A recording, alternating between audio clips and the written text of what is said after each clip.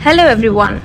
Our mission for today is to connect this dynamic ESP32 with MLX infrared temperature sensor to get the most accurate readings.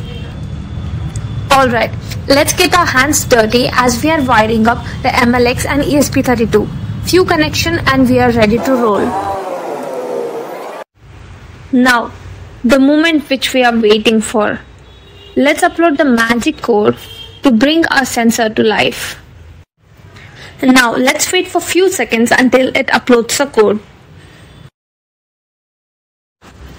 Look at this.